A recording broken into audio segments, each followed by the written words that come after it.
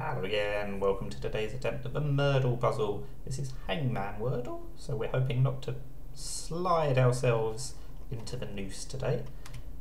And I will start with slide, hence that slightly strange sentence that I just said, because it was yesterday's answer.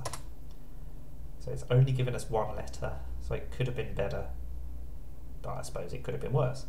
We lost 4 lives, because we guessed 4 wrong letters. That's where the hangman element comes in. But we've still got 6 lives left, but we can lose them all really quickly, as I'm sure you can guess.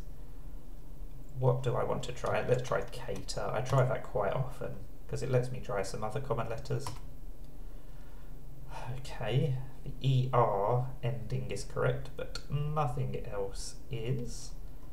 Do I want to try a different vowel, or do I want to try... I don't even know what's most likely. If I try something like fever, by duplicating the E, I guarantee that I won't lose on my next guess.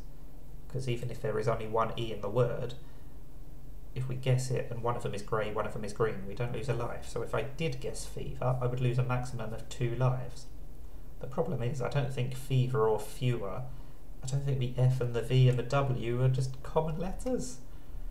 So, do I want to go for that, or do I want to try something like power that tries a different vowel?